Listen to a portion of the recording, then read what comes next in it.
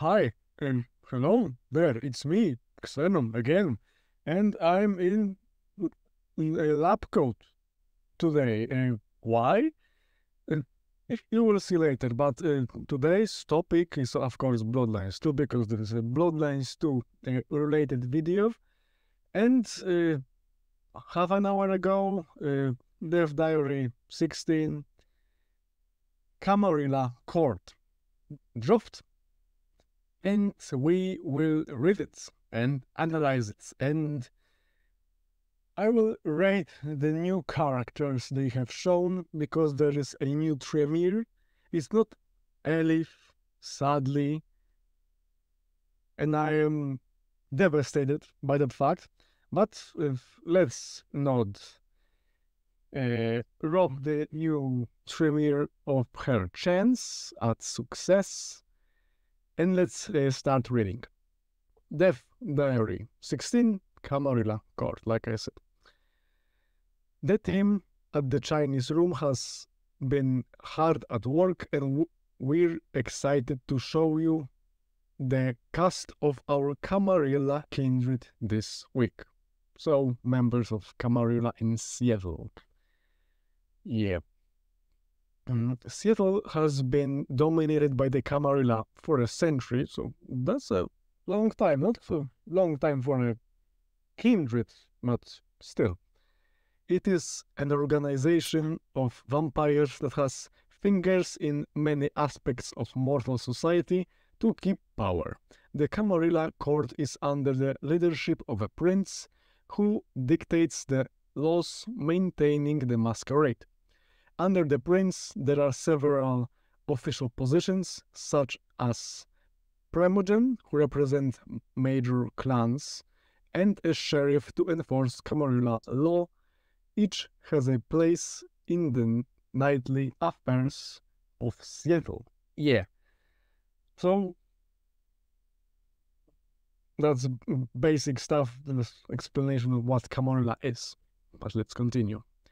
Exploring the city will introduce you to this kindred, and you'll have the opportunity to talk and learn about them in their preferred surroundings. Fire's relationship with each can develop as you spend more time with them.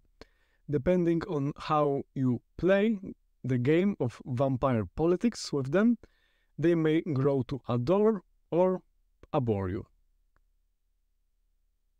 Makes sense, that's how vampires work. In this diary, we're sharing some profiles of the kindred in the Seattle's Camarilla, provided by writer Cherish Goldstraw and narrative director Ian Thomas, as if someone were describing them to you in universe. Okay. So from the perspective of someone in the game. This is the structure of the Camarilla, as you'll learn about it at the start of the story. Okay.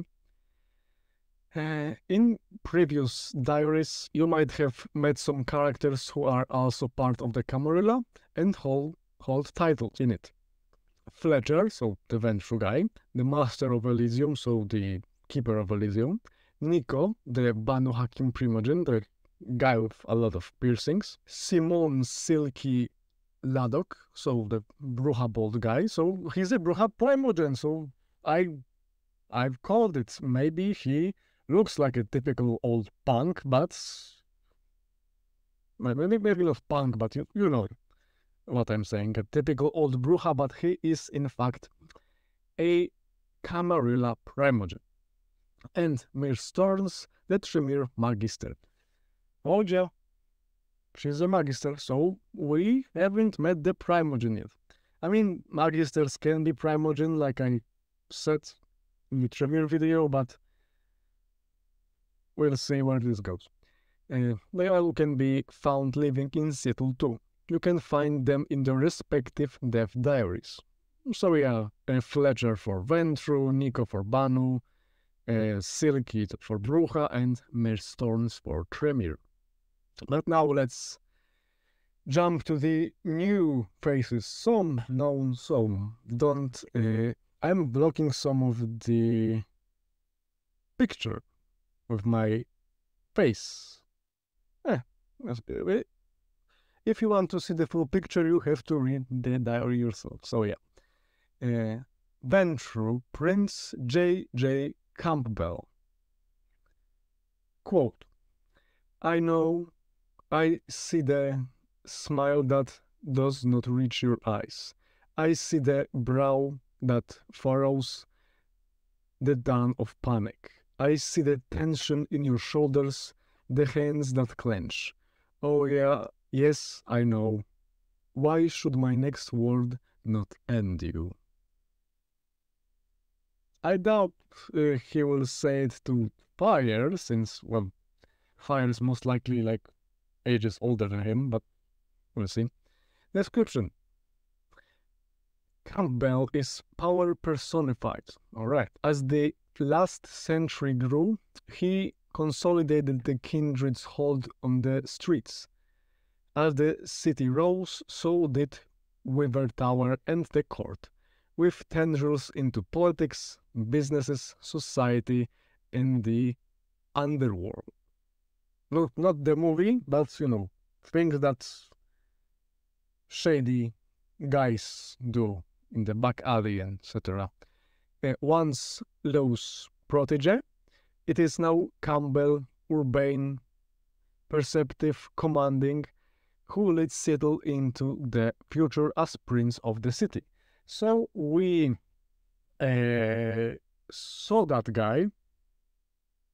No, we haven't saw him, but I think his design at least is based on the Prince Alec Cross from the original version of Bloodlines 2, the Hardsuit Lab version. He appears in the trailers. He's, at least by design, based on him. He's also a prince, so that makes sense. Well, we'll see how it goes. Of course, it's kind of predictable that Ventru is a prince, but the thing about being Low's protege, I always thought Low was a Toreador, judging by her appearance. Of course, Ventru can also be beautiful and astonishing, not as much as Tremere, but still. And talking about Low, well, she's next. We can see her here in her full glory. I'm not blocking her, I'm blocking the text, but I will be scrolling. So yeah, Low is Ventru, not a Toreador, so I was wrong. And she's an ex-prince of the city. Low Graham. What? Oh, this is ridiculous. Something must be done. I know it is quite the fashion to hear a wide range of opinions, but blood under the nails is such a nuisance. She even sounds like a Toreador. I mean, that's my voice, but her quote is like a Toreador, come on. She's a Toreador through and through, and yet, I mean, there is this saying that a good Ventru is indistinguishable from a Toreador, but yeah, I guess she took that to her unbeaten heart. Description. Of course, we already know some things about Low, but let's read it anyway. In life, Low Graham pulled all the strings of the elite in Seattle. She had the ears of politicians, criminals, blue bloods, and commoners alike. In her life, she has spent more than a century deepening that hold.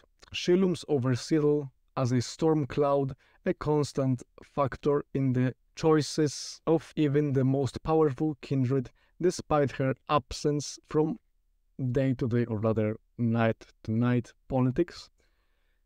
To badmouth Lou Graham is to badmouth the city, and this city has a habit of burying its foes down deep. So, obviously, Lou has been with us for a long time, since the first version of Bloodlines 2, and she's back. Of course, she's back. She was in the first Chinese Room trailer for Bloodlines 2. But there you have it. My opinion about her haven't changed. She's still a Toreador in my eyes, and that won't change even if the reality is different. She's great. I love her. Let's continue. And another one. Another Ventrue. Come on. Ventrue. Too many Ventrue. Too much. That's too much blue blood. Someone needs to drink that blood, and that person will not be me, because diablerie is prohibited in Camarilla. But accidents happen. A rogue gargoyle might, just enter frenzy for no apparent reason and fly into the prince's office and diablerize or destroy him. Well, accidents happen. That's, hypothetical scenario, but still. Ventrue Sinchano. Okay. Ryong Choi. So she's not a Kuei-jin. Not a Kuei-jin because there are no Kuei-jin in B5. Or maybe there are, but yeah, Ryong. She looks great. We saw her in the reveal trailer for Bloodlines 2, the Chinese Room version. And she still looks as amazing. Quote, I am not sure you grasp the situation. You will act in this as my agent, and in return you will gain both the benefits and responsibilities of that. It is not negotiable. You could, of course, refuse, but the sun is rising. So, a typical Ventrue, of course. Ventrue are venturing. Description. Ryong is of a new breed, a deal-maker, modern, efficient and pragmatic. With a city under threat and with the masquerade in tatters, Ryong is the calm center of the chaos, negotiating, outmaneuvering, and doing everything that must be done to maintain stability. She is not afraid to cut away that flesh if it will help save the whole. So, of course, another Ventrue. I like her. She will be backstabbing, I think. Very, very backstabbing, as Ventrue are very often backstabbing. But she looks backstabbing and sounds also. Like, I'm sure we both can profit from it. And then she pulls out a blowtorch or orders someone to do it. But we'll see how she will turn out. If design-wise, I really like her. She looks very professional, very businesswoman kind of thing. And I'm into it. Alright. And here we have our favorite sewer rat. Nosferatu. He's a herald. Alright. That's interesting. Michael Tolliver. So, the beautiful Nosferatu we all know and love from the first version of Bloodlines 2. Quote, hey, it's the festive season. I'm just out for a stroll. I figure I bring joy to the world, and this little chat is courtesy of my selfless desire to entertain the elderly, so listen up, Nomad. Oh, he's great. I admire him. I love him. Oh, Tolly, you're amazing. You're so funny. He sounds like a good fellow, maybe in a manipulative type of good fellow, but yeah, still good. Design-wise, he didn't change.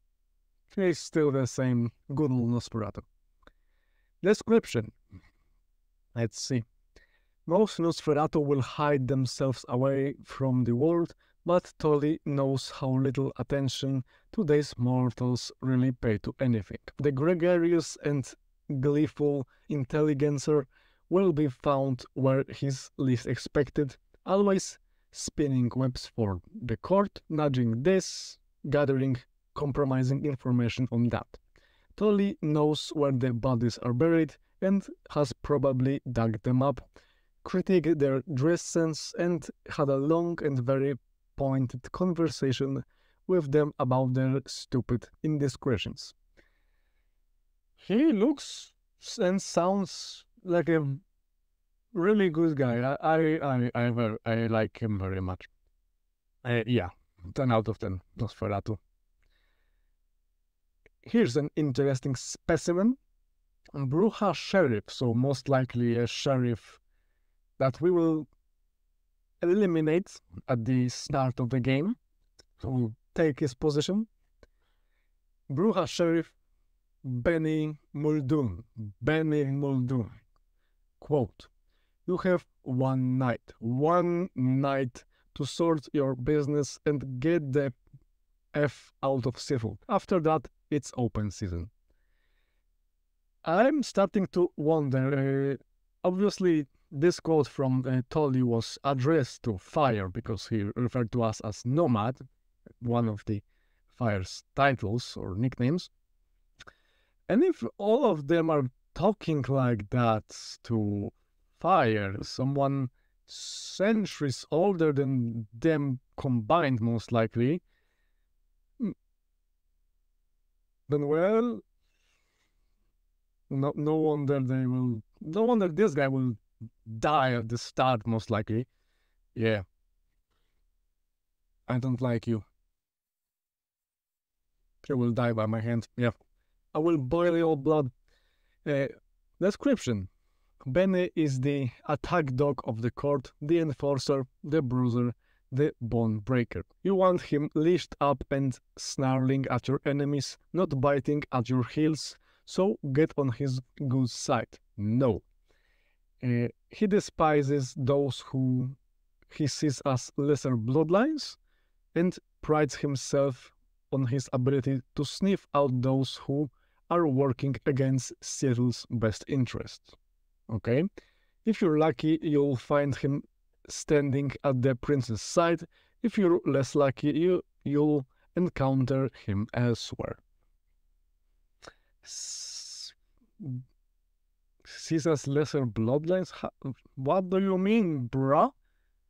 What do you mean by lesser bloodlines? I will show you a lesser bloodline by boiling your blood, and it will come out of your eyeballs and ears and nostrils and mouth, and then you will beg me to stop, but I won't stop. You will suffer. So yeah, I like not liking him. He seems like a good character in a design sense. Yeah, of course, his model design is cool. He looks very brutish, very like a professional mafia guy that is sent to clean up stuff, like in John Wick. But his character is made in such a good way, I think, from this description, that I will love to hate him. Yeah, that.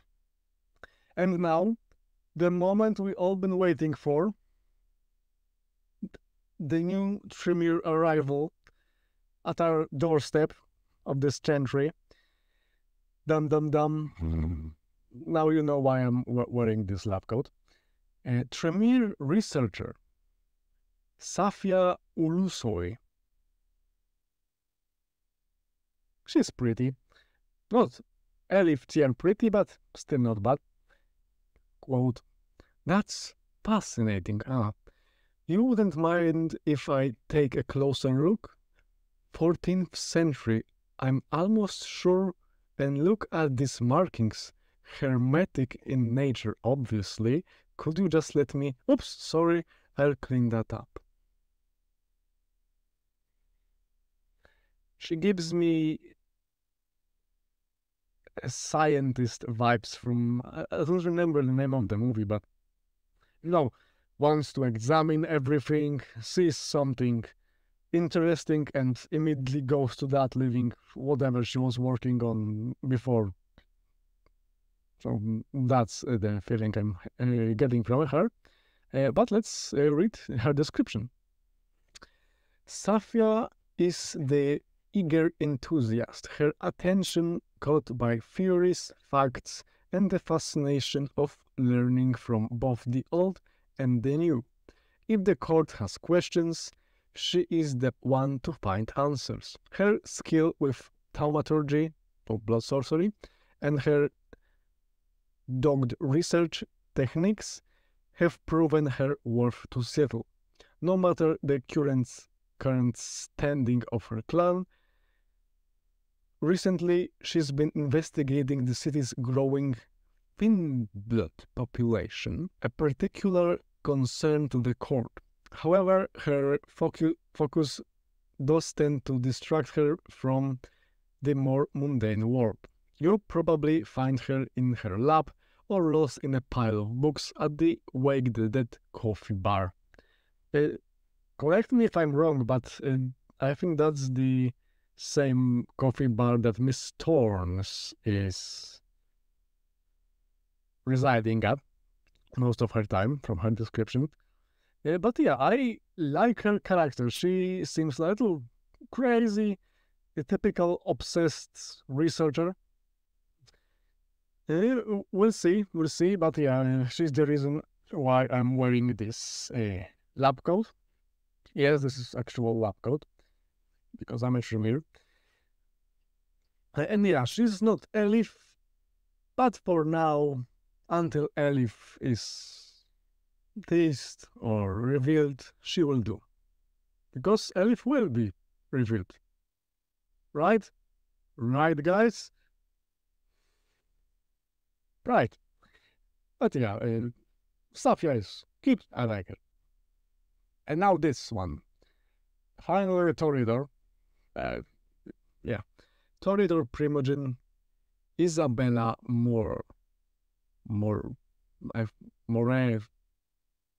Isabella. So she's the character that Fire was referring to in the gameplay reveal that used the mark on Fire's hand to sap her power. So she's the one, so she probably has some thaumaturgical or other blood sorcerer styles. Yeah, design-wise, she looks interesting for sure, like a very extravagant Toreador, a model perhaps. Quote, the delicate brutality to pursue one special idea. All art is violence without the right canvas. Yeah, you sound like a typical Toreador. Description.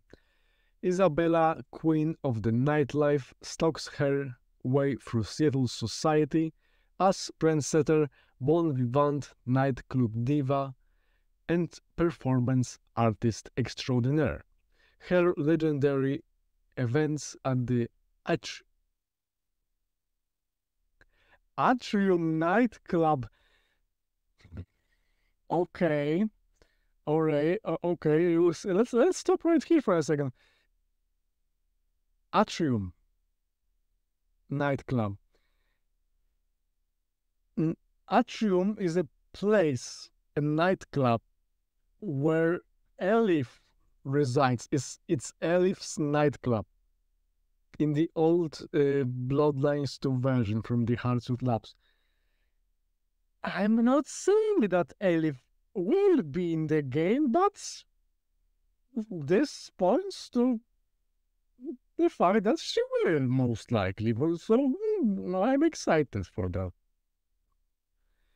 At the Atrium nightclub, thrill and shock, the mortals flock to be part of her world.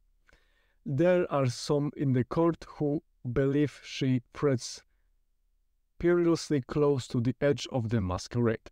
Isabel wields her art like a weapon. To her, self-expression is more important than any stricture. So she seems like a very bossy Toreador. Like, I'm right, even if you're right, you're wrong, because I said so. Now get out of my sights. So a little venture-ish, but still in Toreador manner. Very egocentric, so to say. At least that's the vibe I'm getting out of her here. And one more thing about the models is here, and here. They look great. The models look amazing, really. But yeah, Isabel, I hope she doesn't run Atrium, and that Elif does. So yeah, and now the everyone's favorites, bombastic Nosferatu, Secret Keeper William Axel. Quote, "You don't understand, Nomad. If I took away their little black book, all their secrets, what would they have left?" Okay, so I'm guessing there is a way to make him not blow himself up at his level. Because we saw him in the gameplay reveal, he was like the boss of the level. And at the end, he initiated the auto-destruct sequence, let's call it like that, so my video is not taken down. So maybe he survived, or there is a way to save him. Or not. But I like him. Description. William is the prince's archivist, keeping a century of secrets safe from the prying eyes of mortals and kindred alike. He's long ago hidden himself away from Seattle's society, unwilling to show his face on the streets, but maintains his contacts among the kindred and the court and the underworld of the city.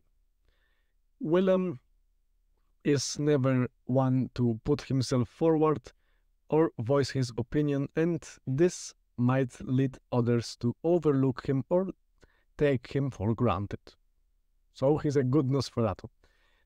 But he has the traits, transgressions, and depths are at his fingertips, and such knowledge can be used as a knife. So he's a very good Nosferatu. And judging by his appearance, he's of a lower generation than Tully, because Tully is like Hunchback from the Notre Dame.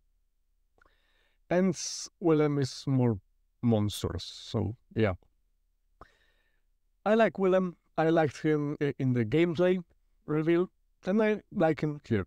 He sounds like a very, very good Nosferatu, good at his job, good at being himself. And from what we saw of him in the gameplay reveal, he has a deep story to tell. His family, what happened here, what happened there, who's manipulating him, even if someone is manipulating him, who knows? But yeah, now let's, because it's the end, that's all.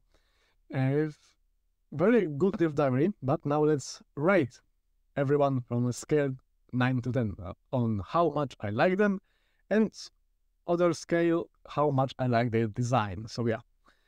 J.J. Campbell, how much I like your being, I say like 6. You seem intriguing, but you know, you're just a Venture Prince, so yeah. How much I like your design, 7, solid. Another typical Venture, but good, fits him. Luke Graham, how much I like you character-wise, 8. Because yes, and design,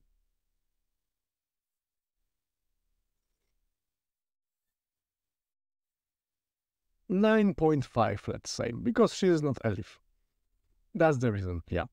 Ryong, character-wise, also 7, and 9 for your design, yeah. 10 out of 10, 10 out of 10, yes, for Tolly, of course. Benny, I don't like you because I hate you, I like not liking you, so 8 for character because you compelled me to not like you from the moment I saw your face and read about you. So good job for that. So 8. And design-wise, I said like 7 or 6.5. Yes, that's the final verdict. Because he looks fine, I guess. Typical Bruja mobster. Kinda reminds me of the Putanesca family of the Giovanni for some reason, but yeah. Safia, character 9, design also 9, yeah. Isabella, you're intriguing me. I hope you're not using presents on me right now. 8 for character and 8 for design. I'm not a fan of designer clothes. This smart designer, of course. Maybe she will change. That maybe will change my opinion. But Willem, character 10 and design 8. He looks fine. Like a good Nosferatu in a suit. So yeah, we met some of the kindred of the court of Seattle, under the Prince J.J.